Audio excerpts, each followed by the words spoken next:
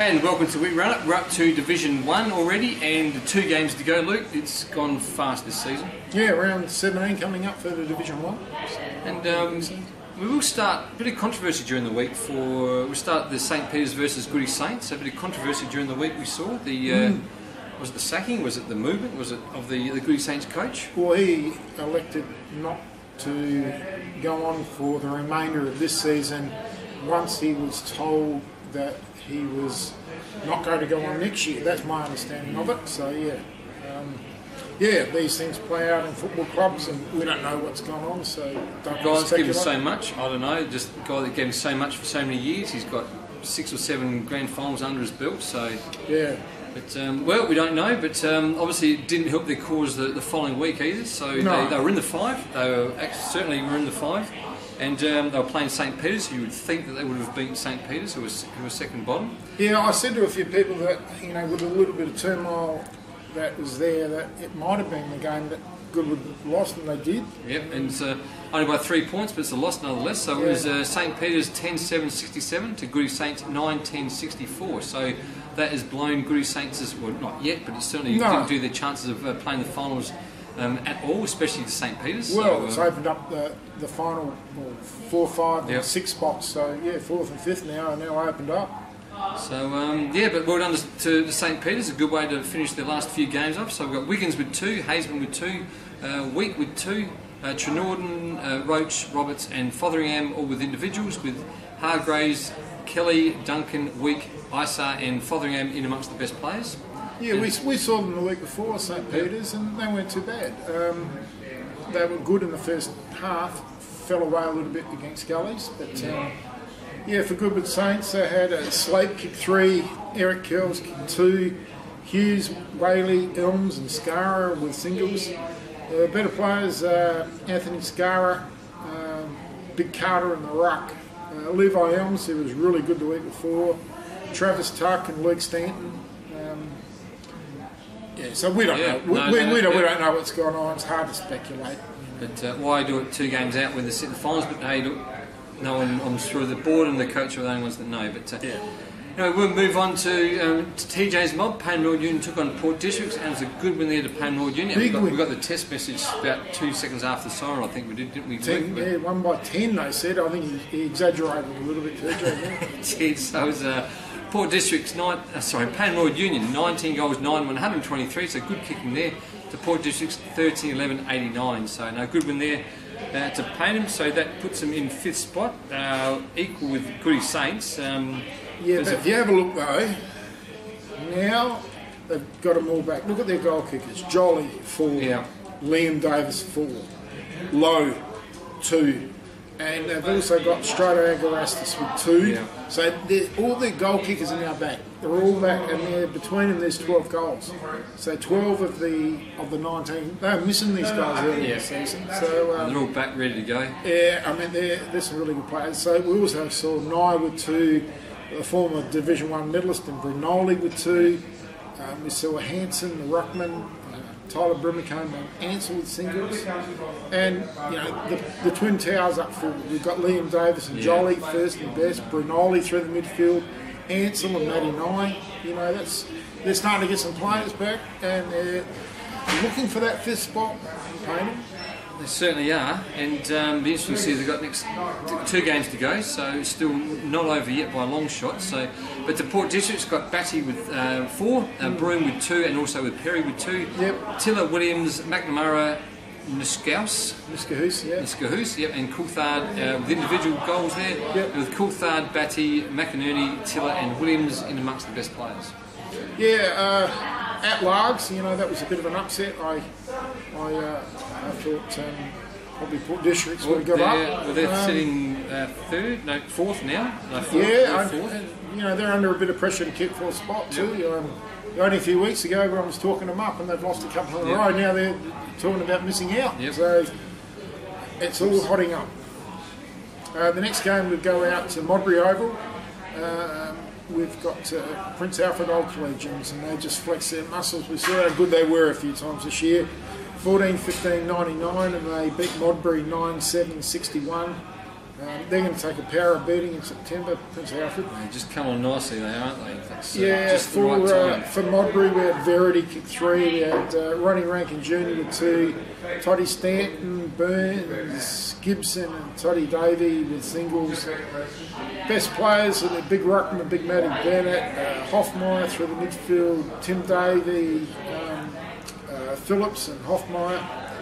For Prince Alfred Old Collegians, up forward, got a good collection of forwards up here. We've got Big Pip with 3, Will Dowwood, their ruckman, must have rolled forward, kick 3, Castry with 2, Sequels, good player up forward, kick 2, Crawford with 2, Cameron Gratz, who's just a star, he's a very good player, he kick 1, Latchford kick 1.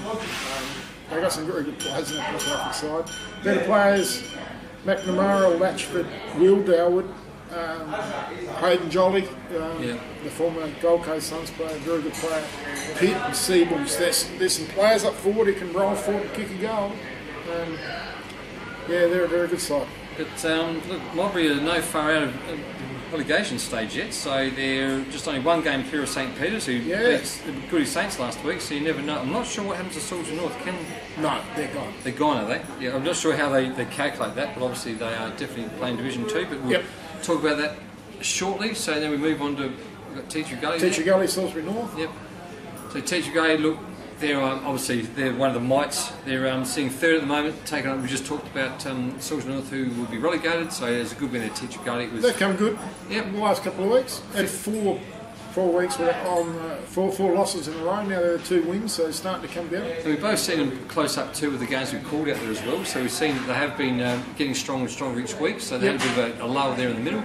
But there was 15 They had some injuries too. Yeah, they did. They've come back now. So that was in the middle of the year, but they've all come back now. So it was a Teacher Gully 15 goals, 17, 107. Defeated Soldier North 7-7-49. So Teacher Gully Millville, he's been great all year with them with 6. Yeah, kick 6. Yeah, Persnos, he's always amongst the best players in goal kickers with 2. Yep.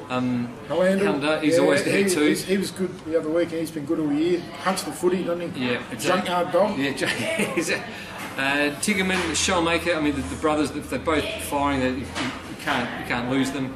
Zach McKay, mate, he's just a little nugget, little rover. He's always hard at it. Always at the bottom of the deck. Yeah, mate, he's the toughest I've seen. Stent, mate, you see his name every week with Martin as well. Yeah, young Martin, he does well. Played well the week before against St Peter's. Little purple patch there. Yeah. And again, the best players up there. As I said, we mentioned these Sandico guys. back in the back half there. Yeah, absolutely.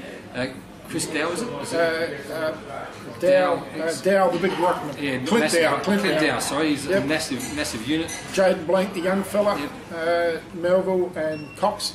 Yeah, so look, just the same names coming up, same names, give everything to Teacher Gully each week. So again, I think they're just getting ready for the finals. And they've also had a good win over Salisbury North. Yep. And you haven't seen the names of the best players. You haven't seen the 2 McKays. You haven't seen a Stent.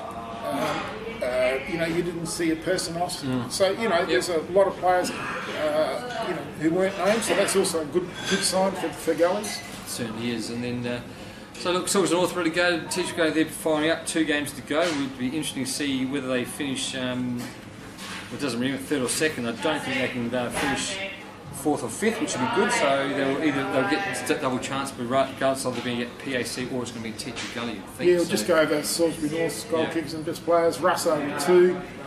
Bradley Hood, a single. Koff Dermott, hyphenated, he kicked the single. Sharp, Aegis and Stengel with singles. Better players were Hood, Lawler, Benny Wiles, Wagner and Sharp. Good win to Gullies and just starting to flex their muscles again after a month of outs. That's it. And we go to the last game of the round. So Adelaide University taking Ross Trevor. Now this is a bit close for comfort for Ross Trevor. Again, we don't know what Ross Trevor injuries or something, but win only by 5 points to Adelaide Uni, who aren't in the finals. But nonetheless, it's a win. So Ross Trevor 11-10-76. Adelaide University 10-11-71. So same scoring shots. It's just 10-11, 11-10 other way around. But it could have been a different story for Uni at home always give you a run for their money. Yeah, exactly. More than a run for money many times. Some very good sides go to University Oval and get smashed. They still have some chance of making the finals. It's 2 more games to than go. Yeah, they're 8, even though they're sitting 7th, they've still got a chance of making the finals. So, but we've got Ross Trevor, we've got Bacanello with 2, Fantasia with 2, Hobbs. Yep. Jordan, Littler, Holm, Manuel, Dinham, and Allen each with singles. With best players O'Malley, Demasis, Allen, Littler, Wilkie, and Holm in amongst the best players. Yeah, for uni, we had Shaw's with 3, Langridge with 2, good player Langridge. Lucas Antonatus kicked a single, Seb Painter, Langridge, Noonan and Taylor. Better players were the defender, ex-North Adelaide player Donald Cunningham, Yep. Seb Painter, Parker, Cameron, Schultz and Neville. And that was a spirited performance from Adelaide University against the top side. Yep. I think there's only 3 sides that can win it. Ross Trevor, PAC, Teacher Gully, you're saying, in the grand final? Yeah, I think there's only 3 sides that can win it, personally. Yep. Best 2 sides I've seen all year. Port District's just starting to not pull their strings, I think, coming to the finals. And Port Payne and Northern are, but probably left their run a little bit too late. Yeah, best 2 sides I've seen all year. When they're at their best, playing at their best, is Ross Trevor and PAC. I think they're the best 2 sides. Gullies people think they'd have a chance. I just think they're just a smidgen off. Yep. Just a smidgen. Yep. But they're the only 3 I think can win it. Anyway, for this week's games, very interesting first up we've got at Goody Saints, a taker on Modbury. Now, because of what's happened out there at Goody Saints, and obviously they lost last week to St Peter's, is there obviously player revolt or player that why do they do this at their 2 games that we don't know? But I think I'm going to back Modbury in this one. I think if it was at home I would, but not at Goodwood. Don't think at Goodwood still? Maybe last week might have rubbed off and it's all come to the surface, whatever's gone on, and maybe the players, will now know that they have to win this week to play finals. Well, that's still, that's a good point, but I'm still going for Modbury. Yeah, no, I'll go with Goodwood. I think a week's a long time in footy, and I think they'll dust themselves off after last week's shock, internal, whatever's going on, and I think we'll see Goodwood come out and win. If it was at Modbury, a tough place to play if it's a bit wet and the parochial crowd and things like that. But at Goodwood, I'll take Goodwood.